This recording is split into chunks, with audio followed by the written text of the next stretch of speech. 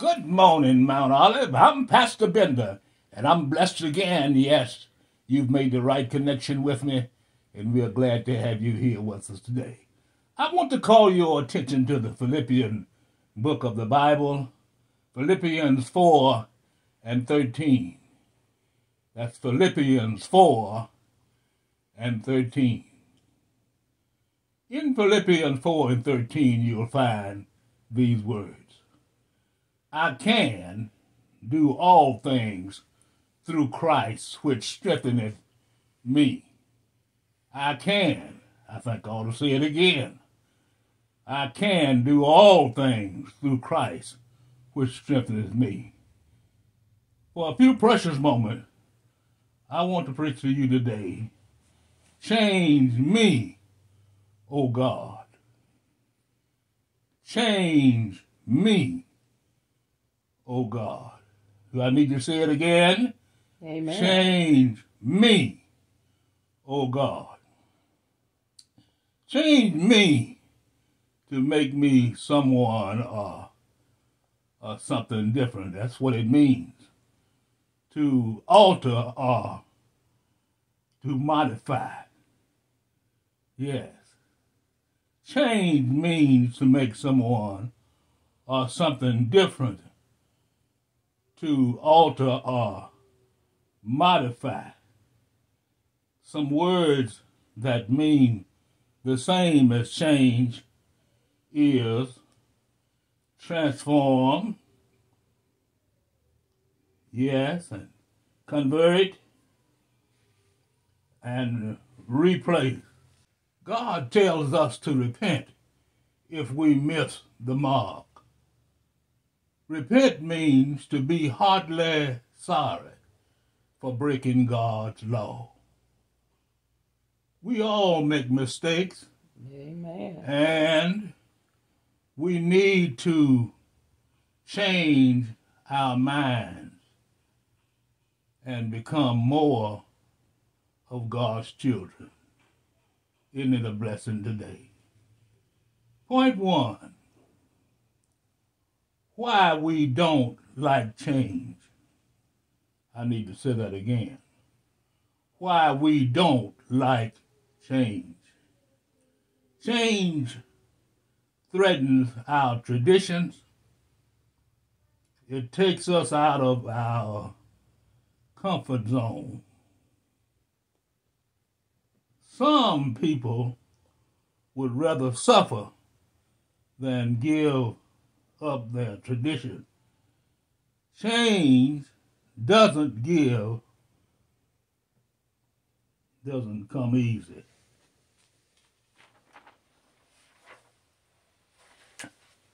Change is difficult because, one, we are afraid of the unknown. Two, change takes time and effort. Three, we worry about what others think.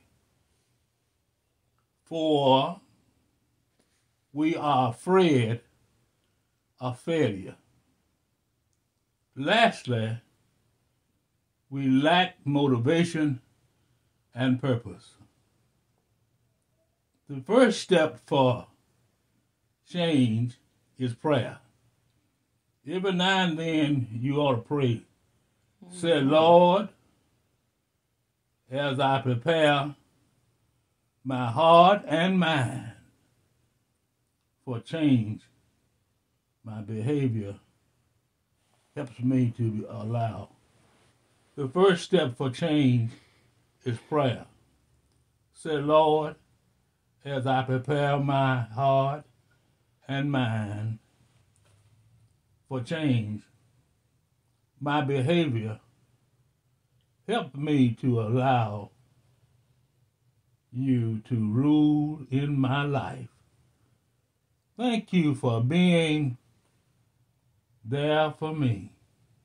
In the name of Jesus, amen.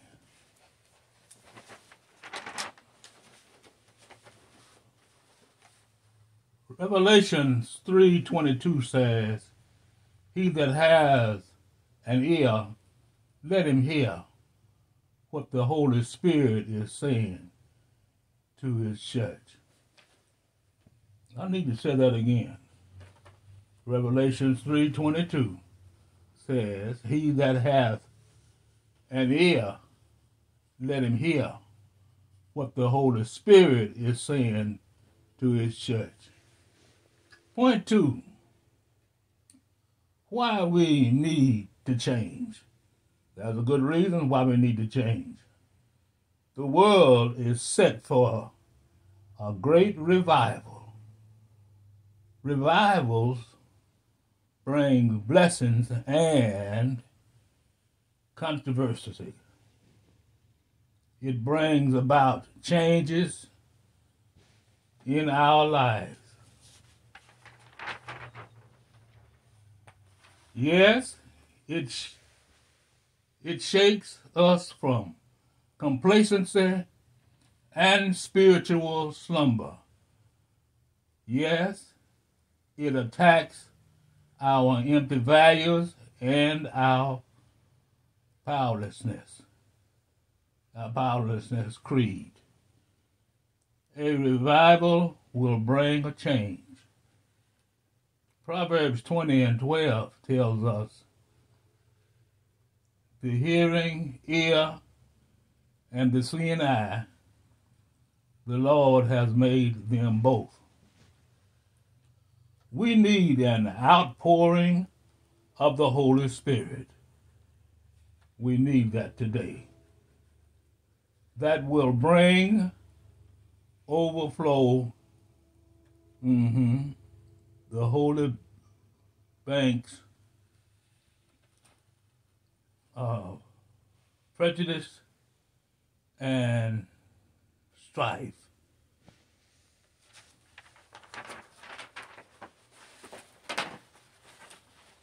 The world is looking for an answer to their problems of violence, crime,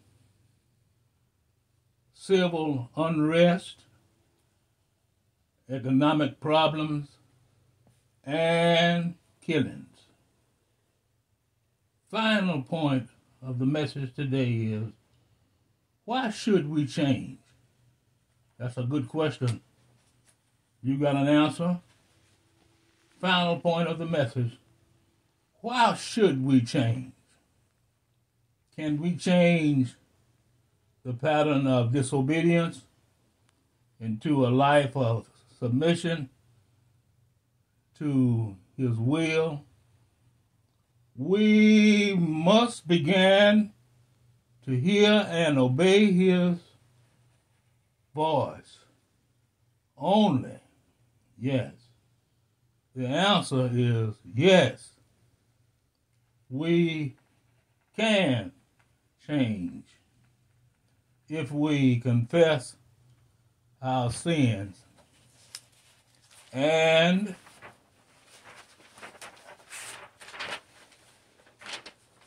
ask God to forgive you. He will do it. If we change, God will, 1, be our protector. Read Psalms 91:15. Secondly, He will give you peace. Psalms 23. Read when you get home. Give us wisdom. Psalms 32:8. 4, we can have an intimate relationship with Him. Read John 15:15. He will bless us. Isaiah 30:18. These are only a few reasons why we should change. Thank God for the change. John 14, and 6 tells us about Jesus and saith unto him, I am the way, the truth, and the life. And yes, sir, if there is no man cometh unto me through the Father, but by me, you need to make some changes, and I need to make some changes.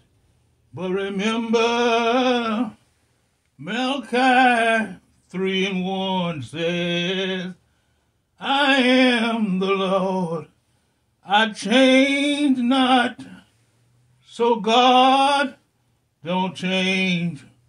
We need to change.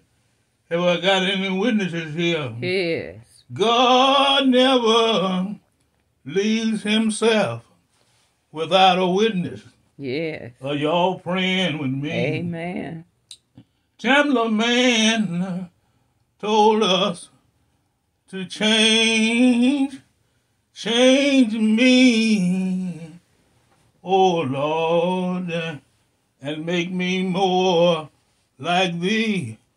Ain't God all right? Oh, yes. Wash me whiter than snow, oh Lord, make me more like you in times like these.